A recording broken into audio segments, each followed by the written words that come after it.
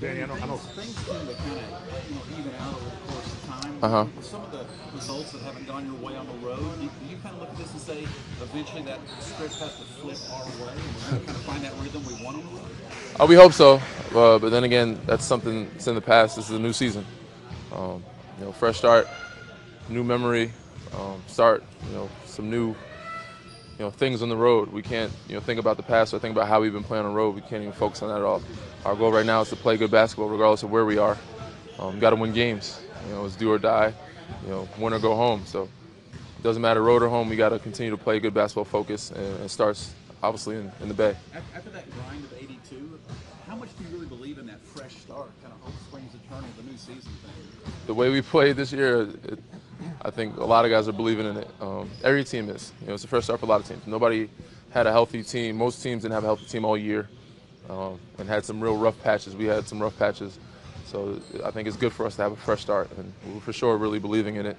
And guys have a different energy, a different look. New face on. It's that time. It's go time. So we're ready to go. They doubled LA so well last year. How do you counter that? What are the keys to? They doubled LA so well every year, this year as well. I'm sure he's used to it. He knows what's going to come. If they change it up, great. It'd be a different look for him, but we adapt and adjust accordingly. We find, we give him outlets, but it's also on him. He's done a better job this year of finding people, making good decisions and making the right play, making the easy play, making the right pass. Biggest key for us is not turn it over. We get a good shot up, it'll help us. We turn it over, they get out in transition, it's going to be trouble.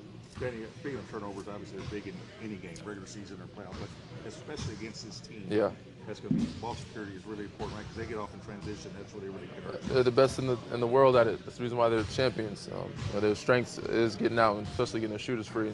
That's how they get them free is transition. They set screens in transition. They move fast. They move well. They split. And they get the ball and find those guys, and they get easy points at the paint at the rim. So we know what they're great at, and everybody in the world knows what they're good at. So. Are y'all going to have to utilize Rudy's one-on-one ability, especially since the Warriors like to switch a lot when things break down? We hope to be able to just play our type of basketball and score that way, and hopefully play good defense with leads transition.